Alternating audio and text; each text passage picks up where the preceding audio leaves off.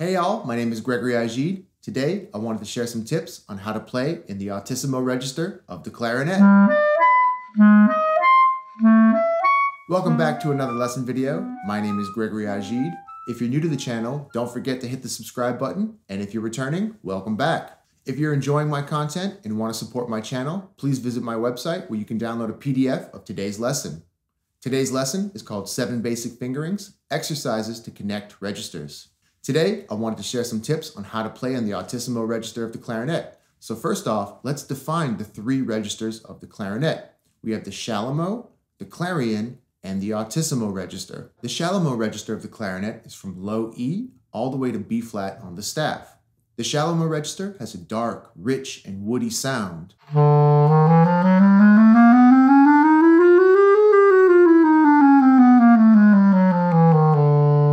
Also, the notes from G to B flat are often referred to as the throat tones.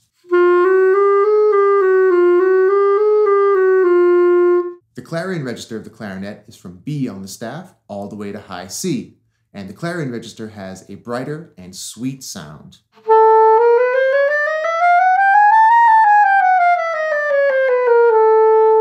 And finally, the Altissimo register of the clarinet are all the notes above a high C sharp. The Altissimo register has a bright, shrill, and sometimes piercing sound. So let's talk about the Altissimo register of the clarinet. The first thing we need to do is remove any mental barriers we may have to playing in the upper register of the clarinet. I want you to picture a piano keyboard. We have all of our low notes here on the left side of the keyboard, and on the other side of the piano, we have the upper register or the high notes. And you can see that there's this big, long distance that we need to travel from low all the way to the other end of the keyboard and play the high notes. Oftentimes, when we think about playing higher notes, we internalize this big, long distance that we need to travel, and that distance can be intimidating. So the same analogy can exist on the clarinet. We have our low notes, and then we have to travel this big, huge distance to get to the Altissimo register, and that distance can be intimidating.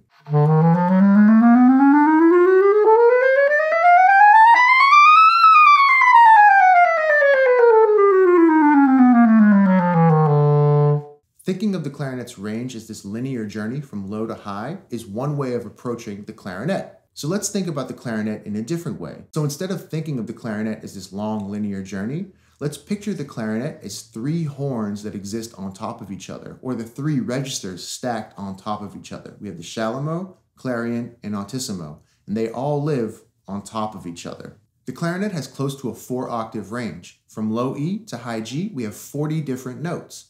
However, on the clarinet, we only have about 20 or so unique fingerings. Each one of these 20 fingerings has notes that exist on top of them, and these notes are called overtones. We can access our overtones with the use of our register keys. So instead of thinking of the clarinet's range as this long linear journey upwards, we can actually think about the clarinet as a set of fingerings with overtones that live on top of them. Our first register key is on the back of the clarinet. It's this key right here. And so when we push that key, we go from the shallow register of the clarinet, and we're popped up into the clarion register.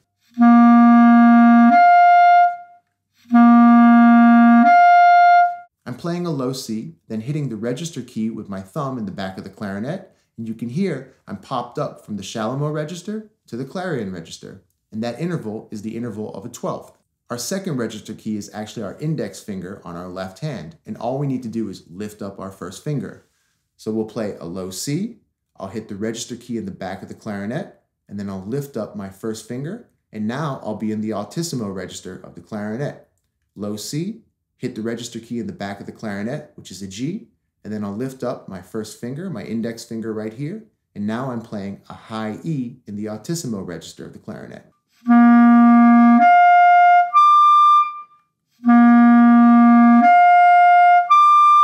Instead of lifting your finger all the way off the key, you can actually roll it over just a little bit and cover half of the hole, and that'll also bring you into the Altissimo register.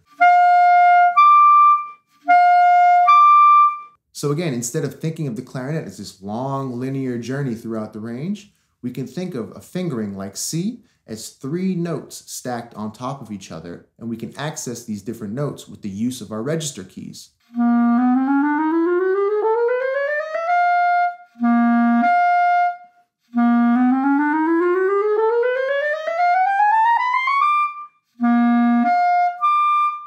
clarinet, there's 7 fingerings that exist in all 3 registers of the horn. Alvin Baptiste called these fingerings the 7 basic fingerings. These fingerings are a chromatic scale from low A to E flat. We have A, B flat, B with the fork, C, C sharp, D, and E flat. Each one of these fingerings exist in the 3 registers of the clarinet, and all we need to do to access the different registers is to use our register keys.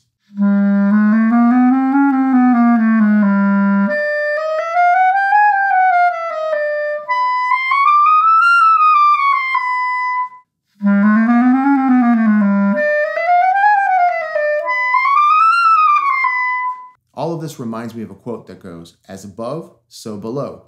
But in this case, it's "as below, so above." And there's nothing really intimidating about playing a low A on the clarinet. When we play this low A, we actually have 2 other notes that exist on top of it. We have a low A, then when we hit the register key in the back of the clarinet, we'll play an E, and then when we lift up our first finger, we'll have a C sharp.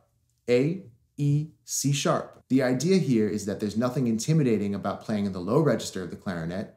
Therefore, we need to approach playing in the upper registers with the same ease and technique. Approaching the clarinet like this is one way of tricking our mind into not being intimidated to play in the different registers of the clarinet. The cool thing about these fingerings is that it creates a major triad. We have the root, the 5th, and then the major 3rd.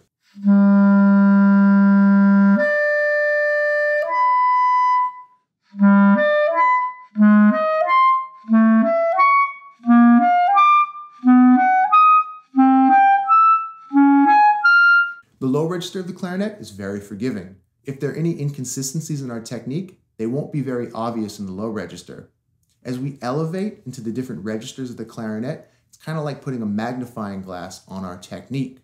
If there are any technical deficiencies like biting or poor air support, it's going to become magnified as we go into the different registers of the clarinet.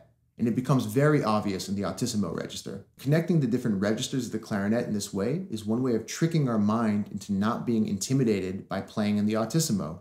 Again, there's nothing intimidating about playing a low A, then we're just going to hit the register key, and then we're going to lift up our first finger. Doing exercises like this will help us keep our technique the same, regardless of what register we're playing in.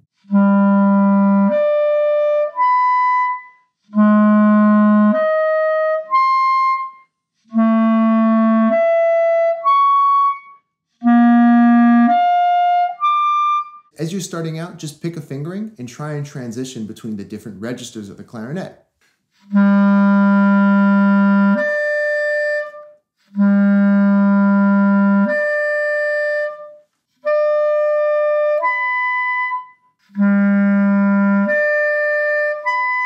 So again, y'all, remember, as below, so above. So if you can play a low A, you can play the different registers of the clarinet. If you're interested in practicing more of these exercises, you can visit my website and download my PDF called 7 Basic Fingerings, Exercises to Connect Registers.